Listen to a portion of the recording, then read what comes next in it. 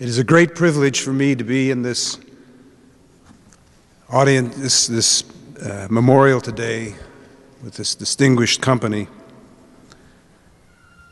in remembrance of my friend, Professor Milton Friedman, who generously mentored me and the Fraser Institute.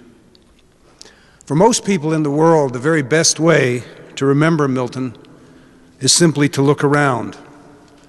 From Mongolia to Manitoba, from Reykjavik to Cape Town, from Sydney to Beijing, and in every nook and cranny of the former Soviet Union, the ideas of Milton Friedman inform and enthuse the economic policies that are transforming the world and eradicating poverty at an unprecedented rate.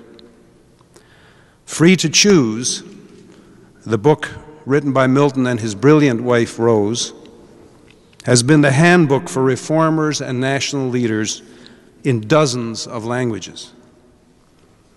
You really can't think about Milton without thinking about Rose. Rose, who has been the enabler, the critic, the instigator, the radical, and the moderator of their very joint effort to change the world. Rose, who has made everyone more relaxed in approaching what was undoubtedly one of the greatest intellects in the history of the human race.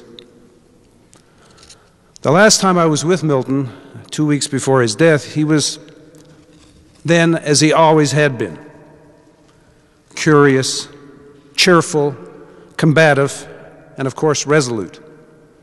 The occasion was a meeting regarding the Milton and Rose D. Friedman Foundation, of which I am privileged to be a director. The business of the foundation was dealt with efficiently and well, but its conduct did not preclude us from having in passing a debate about the merits of naked short selling. The discussion reminded me that one of Milton's contributions to the world was his important 1971 paper, which Leo, the creator of the Chicago Mercantile Exchange, has noted was crucial in creating the world's largest financial and futures market. How appropriate that Leo is here today. Milton Friedman was a polymath. Students of statistics first encounter him when they calculate an F-test for ranked data.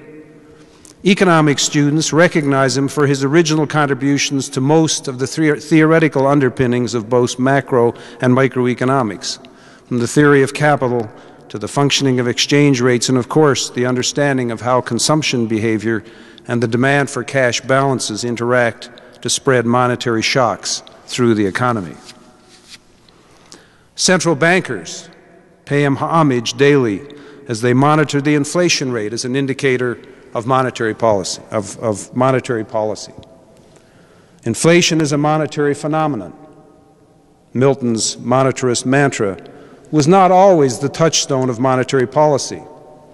In fact, many, such as Canadian economist John Kenneth Galbraith, believe that inflation was caused by wage and other cost pressures, and the cure was wage and price controls. Now, while Ken and Milton were friendly acquaintances during the 1970s, that is no surprise, since Milton was friendly to everybody, both the many who opposed his ideas and the few who embraced them.